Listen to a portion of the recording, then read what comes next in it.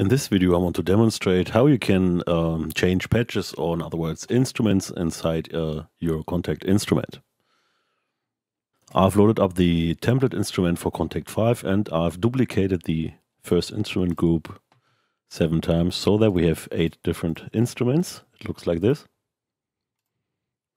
And now we want to change the group that is playing. As you can see, when I play some notes on the keyboard, only the first group will play. And so that we can change the group that is playing, we need to add a menu. First of all, we go into the Kontakt GUI Maker folder.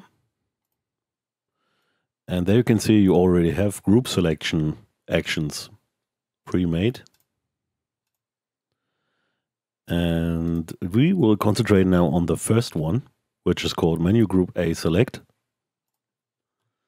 And it looks like this. And the part that we want to take care of is the begin and end menu items section.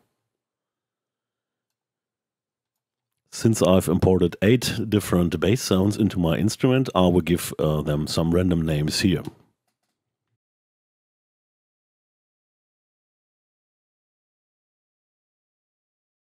Like this. And now let's save this one. And actually we will save it in the user section of the Kontakt GUI Maker library. For this you go to the library, then to pictures, and then to user. And there we just keep that name. Menu Group A Select. Let's head over to KGM and go to the user folder. And there you see nothing. That's because we forgot to do something. We need to copy over an image as well to appear in the library. We just used the one from the menu folder. And actually this is just for you and reminder to know what that action does. Once again, we go into the user folder and there it is. Drag it in.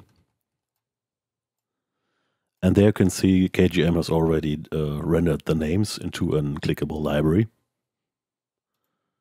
Let's go over to our instrument and reload it. There you go.